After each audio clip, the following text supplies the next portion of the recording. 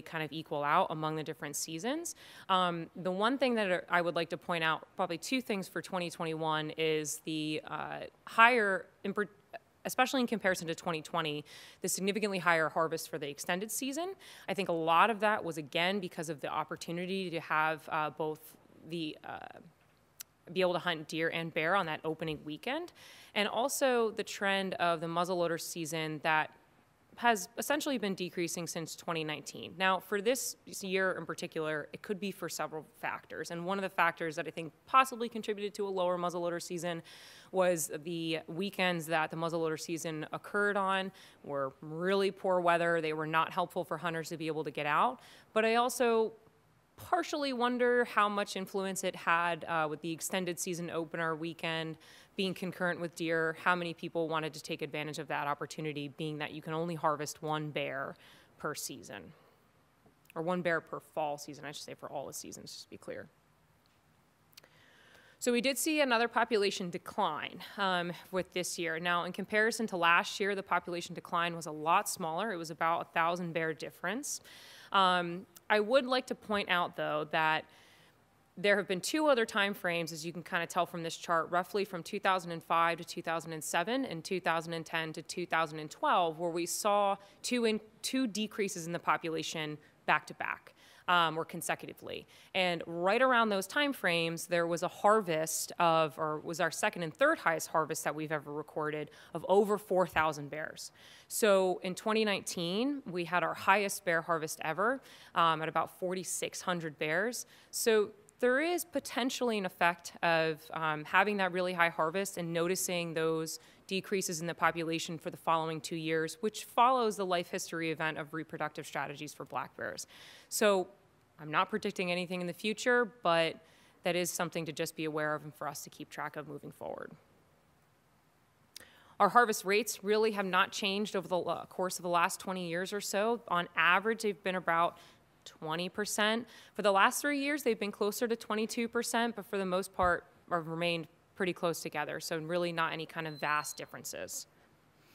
The harvest rate that we have been concerned about, though, is our female harvest rate. So in 2019, we did see an increase, especially in comparison to the average of what it had been from 2010 to 2018, which was right around 13%. And now our current average is right around 22%. So as you can see, 2020 actually had a pretty high female harvest rate, but now in 2021, the harvest rate was 23% or 22%. So it was a little bit lower than last year. It's something that we're keeping an eye on. It's actually something that we started a project specifically when these seasons open to understand how female harvest vulnerability may change with these seasons. And that actually brings us into our next slide about some of the research that we have going on right now. And a lot of these projects, actually all of these projects, will be wrapping up this year, and they all will have some level of impact on our bear management here in the state. So we have currently a population modeling project going on that's looking at a form of population modeling called statistical population reconstruction. That is with the Gavilan Group, and specifically with the biometricians Dr. Michael Clausen and Dr. Joshua Millspaw. Without getting too far into the statistics, because they're way better at I am at probably describing this than I would be, but long story short, what this model will actually do is it will incorporate a lot of the information and data that we already collect on an annual basis. And what it's going to help us achieve is annual survival rates, abundance estimates, recruitment rates, and harvest rates. And it'll also help us possibly identify where we may have data gaps, so places where we can look to try and collect more data, and also help us figure out areas where maybe we don't have to collect as much data anymore, and adjust and be able to more economically use our personnel time and financial resources. So that particular project is going to wrap up sometime around next fall, late next summer. We also have another project going on through Oklahoma State University with Dr. Robert Longsinger, and the graduate student on that project is Brandon Snavely. He is the graduate student looking at female black bear harvest vulnerability, and specifically what factors affect that harvest vulnerability. And we're specifically looking at how these new seasons may be a factor involved in that. And then last but not least, we have a PhD student or candidate, Hannah Tiffin. She's working with Dr. Erica Mochtinger at Penn State University. And specifically, that project is looking at several different ideas around mange and black bear survival. So trying to understand how mange affects survival in black bears and what kind of survival rates we actually have with mange, which I think is going to be incredibly important when updating our current protocols when it comes to treatment and keeping track of mange across the landscape. So as of right now, I have no proposed changes for the 2022 bear season. The dates that are highlighted in yellow are going to be Sunday availabilities or Sunday opportunities that will occur next year or this coming fall. In particular, the extended firearm season will open concurrently again with the regular deer firearm season. And I think the two things that I'd like to point out most importantly is that as of right now, we have no proposed changes for this season. And I have been approached with concerns about the bear population and where we're kind of moving forward. And the two things that I would like to mention about that are we are very fortunate in the capability of being able to annually track all of this information. So we know our annual harvest rates, we know our annual population estimates, we know exactly what our annual harvests are. So if we need to make changes, we will be able to make them accordingly and in an appropriate amount of time. In addition to that, over the last 40 years, we've done an incredible job as an agency increasing our black bear population, and with putting it, I guess, in like the simplest terms, we know the recipe to make more bears here in Pennsylvania. So if it ever got to that point, which I am not concerned about that whatsoever, but if it did, we know how to change things around to be able to adjust for the appropriate bear seasons and make more bears here in Pennsylvania. But at a healthy population of almost 16,000 bears, I'm not worried about it at this point. So with that, I will do thank you. And if there are any questions, I'd be happy to answer them.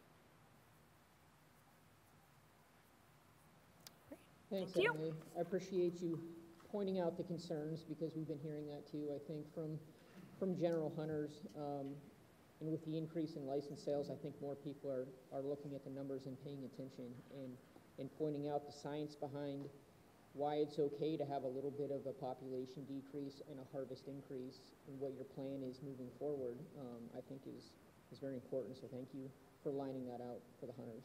Yeah, absolutely. Thank you.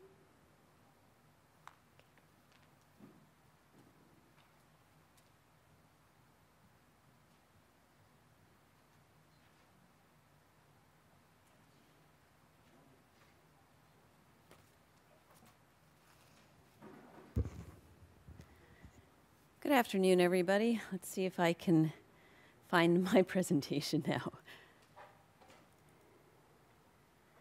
Okay, here it is. All right, wonderful. So good afternoon, and thank you all for giving me the opportunity to speak today. And I hope to meet our fellow new commissioners soon in person. I've met you over text before the Turkey Federation banquet the other week. So I hope to chat with you both a little bit during the break.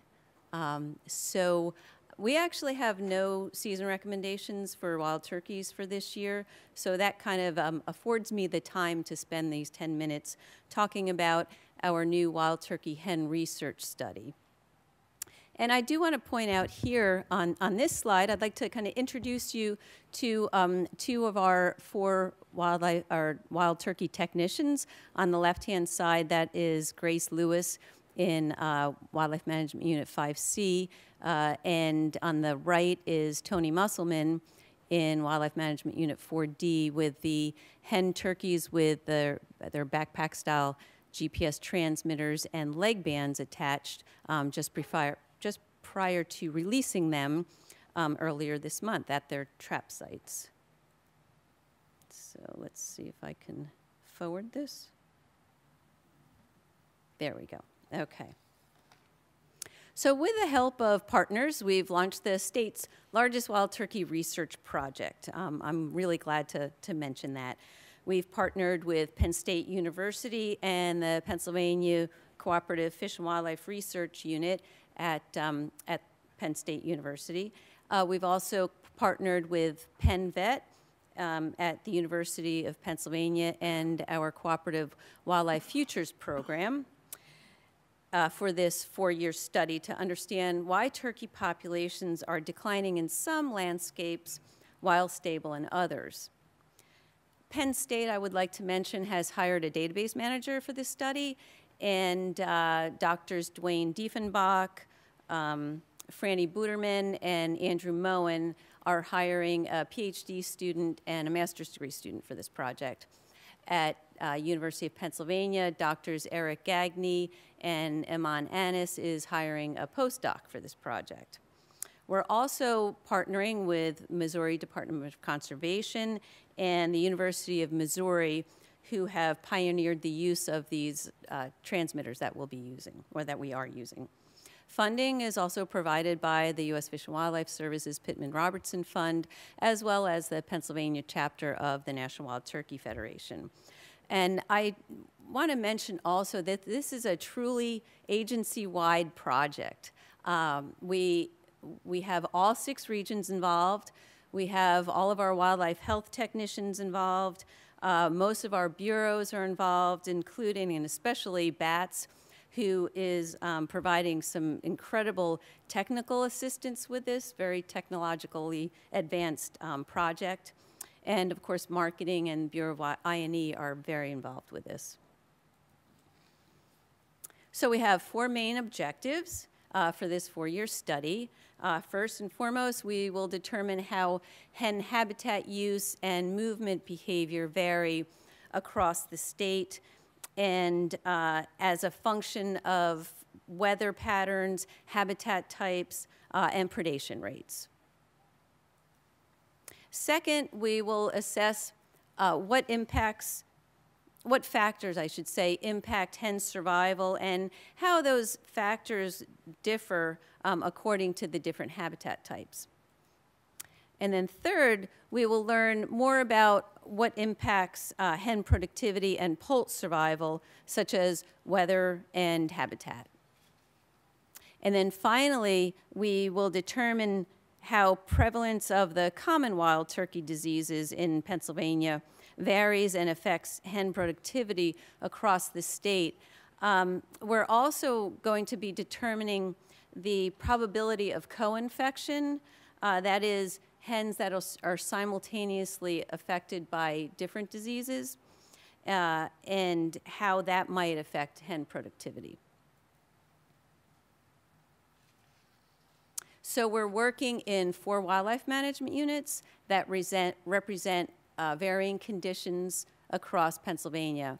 Those conditions are various habitat type and quality, turkey harvests, hunter densities, as well as spring hunter success.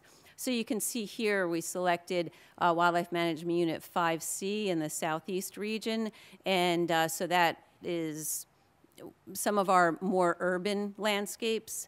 And then we go up to the northeast region in Management Unit 3D. So that has large tracts of forested public lands interspersed with large human developments. And then we go out over to the north central and the south central region in 4D. And where we have large tracts of public forested lands up on the ridges, and then your more industrial agricultural areas down in the valleys. And then finally in 2D, which is shared by the northwest region and the southwest region, where we have a very diverse mix of excellent habitat types.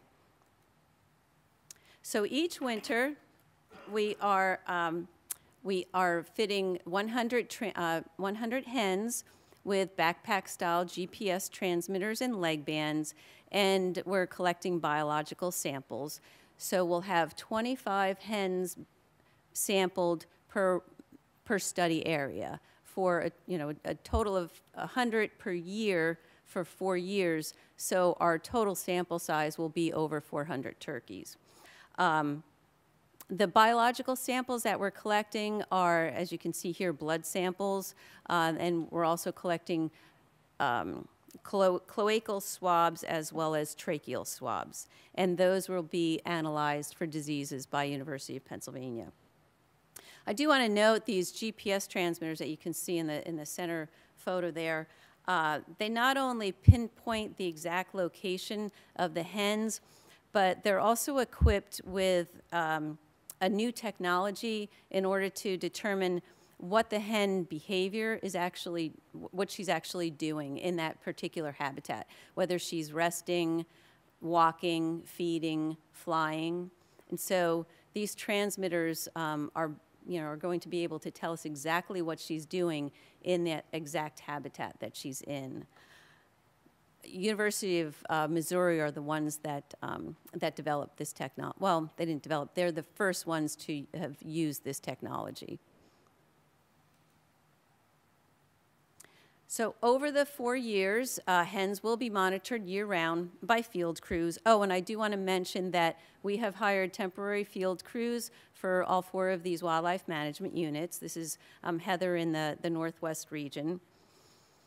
So this monitoring includes hens being located regularly, and they will weekly download the location data as well as their activity data.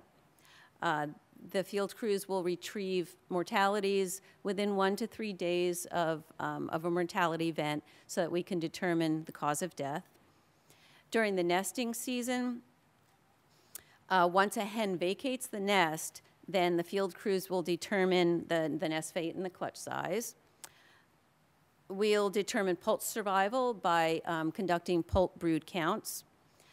Vegetation analyses of each nest will occur to determine the habitat impact, how the different habitat impacts on nest fate, nest success. Oh, and then we will check the online weather data within 1 kilometer of each nest so that we can extract specific weather analyses so we can assess the weather impacts on nest success.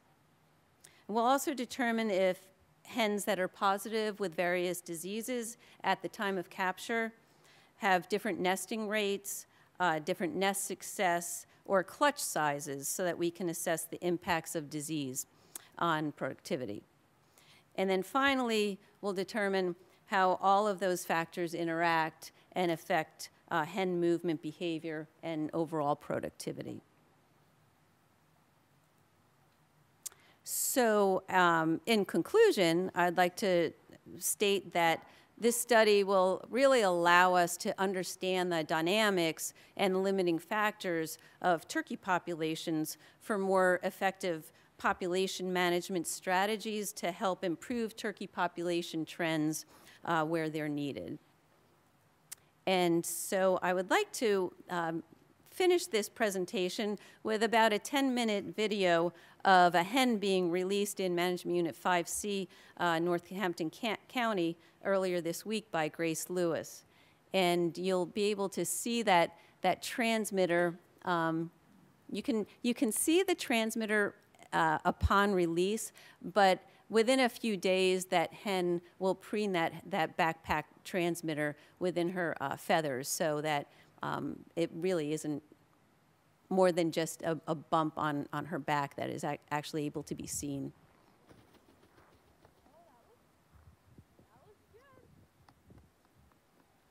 So there she goes. She flew perfect. So what we're really looking there is make sure that the hen flies off well, that she's not struggling with that transmitter, and that was a perfect flight. Thank you for your time, and if you have any questions, I'd be happy to answer them. Yeah, Mr. Brian.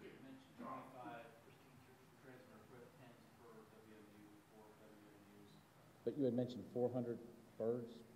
By the end of the study. Okay, gotcha. Yes, by the end of the study. And that's a minimum of 400 birds. Say, for example, so each year we will be buying 100 transmitters. So we will have, we'll obviously have mortalities throughout the year.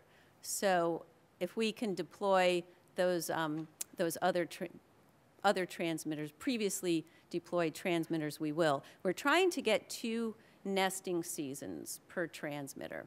So, you know, some transmitters will have to just retire. The antenna that you were using there, is that just to download the GPS data off the unit? Or is that to actually determine an azimuth to the location of the hen like a typical Yagi? That's a typical Yagi, to determine the azimuth of the... So you're using both GPS transmitters and then just regular? No, so what that is, so one of that one slide showed the actual, okay, oh, right here.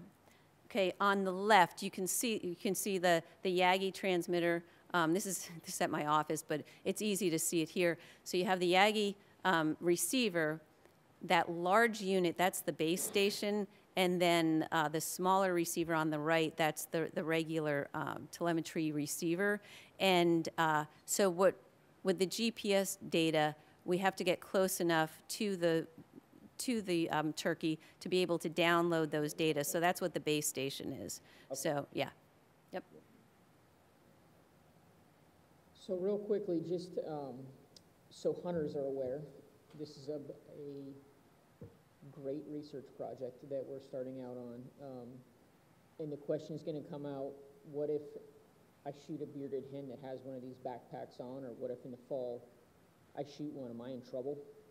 No, so the all of the hens that have a transmitter have reward leg bands, and the transmitters have a little tag on them that say for reward, call such and such a number, or email us. So and then we actually, I'm not sure if those tags will stay on, so we wrote on a Sharpie the phone number to call. But, you know, so with the last hen study, there were only a few transmitters that we lost track of, and that the hunter actually had to contact us. One of them in particular, well, one we lost track of because it got hit by a train, but that was okay. But there was one that was actually, the hunter had a bad shot. He actually shot the transmitter itself, and so that made the transmitter unusable. And he actually called us.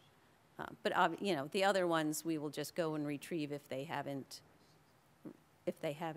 contacted us, and then they'll be getting a citation probably. But so in those situations, we always have law enforcement assist us with that. But the overarching message to hunters, though, is if they were to harvest one of these birds, go ahead and call the number. It's nothing that they're going to get cited for if it was a legal harvest.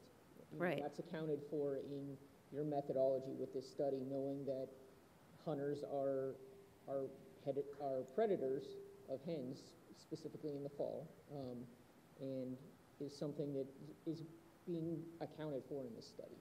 Correct? Correct. Yes, it's being accounted for, and yeah, exactly.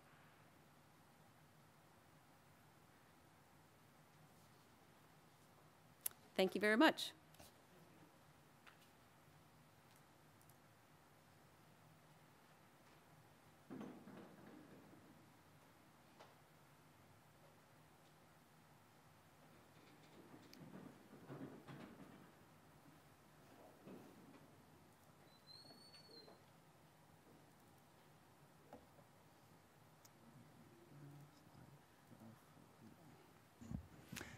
Hi, everyone.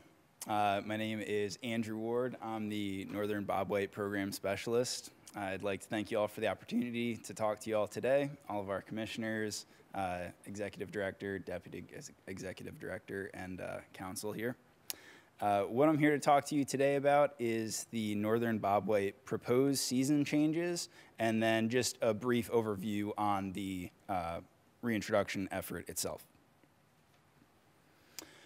So we're proposing to extend bobwhite hunting opportunity throughout most of the state. We're proposing to change the beginning of the season from that October to in August and changing the closing of the final portion of the season from that February to a June. We're also proposing to eliminate the daily bag limits. Now, why are we doing this and how can we do this? We're doing so because northern bobwhite, the wild population is extirpated. So, and on top of that, the Game Commission does not release bobwhite, similar to how we do pheasant. So any bobwhite hunting throughout the state is done so with private parties that are either raising or buying bobwhite and releasing them themselves. So we'd like to eliminate that bag limit, giving folks the opportunity, if they want to put out a bunch of bobwhite, they can harvest however many they put out, and changing those seasons in a way to provide more opportunity for folks to get out in the fields, while also continuing to restrict some of those more sensitive times of the year for other species that are utilizing that habitat and more than likely breeding during that time. So in addition to that, we also propose to close the release of and hunting of bobwhite around the bobwhite quail focus area. This is the area where we'll be reintroducing quail, and by closing hunting, it'll allow these wild birds the opportunity to establish their population in the area. And then also by closing the release of propagated bobwhite, it allows us the opportunity to prevent the mixing of genetics. We know that wild bobwhite have a greater likelihood of survival and reproduction than these pen-reared birds, and mixing that genetics can have adverse effects. The border for this area was selected in a way to prevent a dispersing wild bobwhite and a dispersing released bobwhite from meeting. The likelihood of that would be very low with this area. And on top of that, just the practicality of choosing some of these main roads that are more easily identifiable to the public as well as our own staff. So now, moving forward, we're hitting a few key project checkpoints in the coming year. The first and one that's coming up the soonest is the National Bobwhite Conservation Initiative is sending a panel to give an unbiased assessment of the habitat on our site. From there, we'll take that information coupled with our management plan and other quantitative assessments that we have of the habitat, as well as other species, other grassland, shrubland species that are currently using it, and we'll send that out to our potential source states. From there, they'll make the decision based on our practices and, more often than not, the state of their own bobwhite populations at the time. And those that want to move forward will create these formal agreements, eventually coming to the translocation itself. And I want to touch on a little bit more of the NBCI review panel and what they're looking for. And the goal is to come and observe the site under winter conditions. So this is the time of year that, you know, the site, frankly, is at its worst, some might say. It's going to be really challenging for bobwhite in this time of year. So what bobwhite will end up looking for, as well as what this panel will look for, especially, is some of that protective cover, some of that woody vegetation to protect them from predation, as well as the elements. This assessment is going to be more of a qualitative assessment. It's done by 3 experts that are coming from around the country to view the site and kind of give an idea of, like, you know, this is or is not bobwhite habitat. And I would suggest or not to move forward with this at this time. That being said, I feel pretty good about it. So once we have that, we'll pair that with our own quantitative habitat surveys and our quantitative assessments of other grassland, shrubland species, including your point counts for other bird species, as well as our woodcock surveys and the like, to send that out to these potential source states. So with that, I thank you all for the opportunity in presenting these potential changes to seasons and bags, and hope you approve it whenever the opportunity arises to vote on the matter. And I'm available for any questions that you may have. Just for some clarification, because I know there's a ton of pheasant hunters out there that are gonna question this. And you touched on it that, you know, right now the Game Commission is not in the business of put and take for quail in the state of Pennsylvania like we are with pheasants.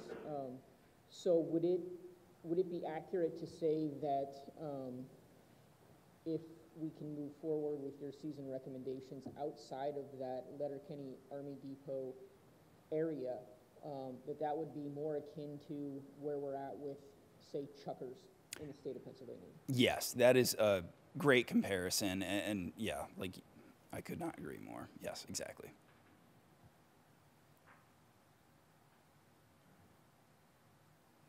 All right. Well, thank you very much.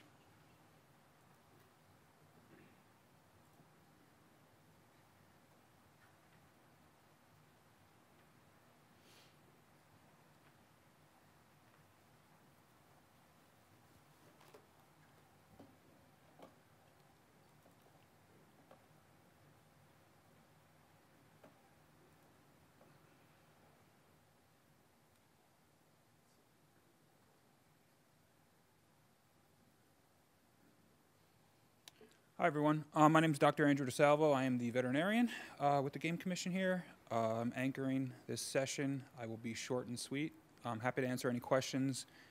What I'm going to be talking about today is a public comment that was received regarding the rabbit hemorrhagic disease response plan. It's a living document, so we're constantly making edits to it, but we had a formal public comment period during the month of October. So during that month of October, or actually more than 30 days, we have to allot 30 days, but we actually started it right after the September Board of Game Commissioners meeting through the month of October. We made an announcement, I&E did, with a press release following that September 11th or 10th, excuse me, Board of Game Commissioners meeting. And then we also utilized social media, Facebook, as well as Twitter. I also was told that we used an Instagram story, whatever that is. We didn't get a ton of feedback, to be perfectly honest. We got one formal letter from the Northeast Beagle Gun Dog Federation. I think it's really challenging. That highlights it's really challenging to get people to care about diseases that aren't here yet. I don't know historically how it was with CWD and how much public feedback there was prior to 2012, but I expect a similar trend might occur here. I'm not, of course, comparing deer hunters with lagomorph hunters, but we got some great feedback from that one organization. They highlighted a few things. So they encouraged really strict enforcement of our regulations. We have a few regs that prevent the release of domestic and wild lagomorphs on state game lands and prevent the release of any wild lagomorphs anywhere in Pennsylvania. So they really encouraged us to strictly enforce that. They highlighted their role as a stakeholder and invested in positive outcomes in this plan and their willingness basically to share information that we develop and give to them. And so that was really exciting. And then something that they really, was really great that they pointed out was some executive order clarification. So we passed an executive order last July that prohibits the importation of wild lagomorphs and their parts or products from any state, area, territory, commonwealth that has detected it in wild or domestic lagomorphs within the past 12 months. And one thing that I overlooked, but that we have in this response plan, is an actual list of areas that that applies to. And so they recommended, hey, have that list up on the web so we know at any time, we don't have to go digging through a plan that may have been updated a couple of weeks ago. Just have that list of locations on the website. And so I thought that was a great suggestion. So I'm going to work with Steve Smith and his team and get that updated on the rabbit hemorrhagic disease plan, or not plan, but the page. They did also ask for some additional clarification that I really couldn't provide, and they were curious as permit holders doing field training. One of the suggested strategies we have in the response plan is potentially amending permits to prevent movement of high-risk parts and further spread of the disease, and it's really hard to predict what such an amendment might look like.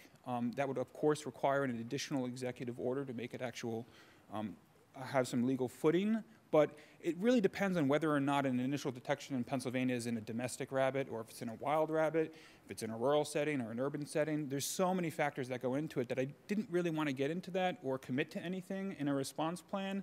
And so I'm going to kind of leave that be. And then when it pops up, we're going to, of course, have to get some heads together and reach out to these stakeholders and see what's digestible, what's enforceable from our standpoint. And so that was one thing that they did raise that we really couldn't address specifically. In terms of the actual plan that I first presented last September and what has changed, not much has changed. We did take some of your comments to heart and made some tweaks in terms of some of our verbiage, but a lot has actually changed in regards to the disease itself. So since then, it's actually been classified as endemic in all of those states you see up there in the western or southwestern United States. And endemic just means that the disease is regularly occurring in that area. So another important thing is that there have been multiple detections along the East Coast, only in domestic rabbits, but that match the strain from that southwestern outbreak. And they weren't tagged with importation of rabbits. So what that proves is that people, as fomites, are carrying virus on their person, on their boots or what have you, and actually transporting it across the country. So that's a little bit terrifying, but it's also what we tried to get out ahead of with that executive order banning the importation of those parts and encouraging other best management practices. So a little bit alerting, concerning. The nearest detection to us to date is in New York, Montgomery County. That's, I don't know, 10, 20 miles west of Albany. And so not close enough to the Pennsylvania border to consider enacting some of the strategies that we discuss in that response plan, such as the establishment of RHD disease management areas. So more disease management areas. And that's about it. I told you I'd be quick. I'll welcome any questions. As this is a living document, as we approach an opportunity to vote on this in the future, by all means, I will share the most up-to-date document with you. There might be some very minor changes, but I would predict that potentially there may be new locations that I would have to add in the document prior to a formal vote. So that would probably be the most significant change.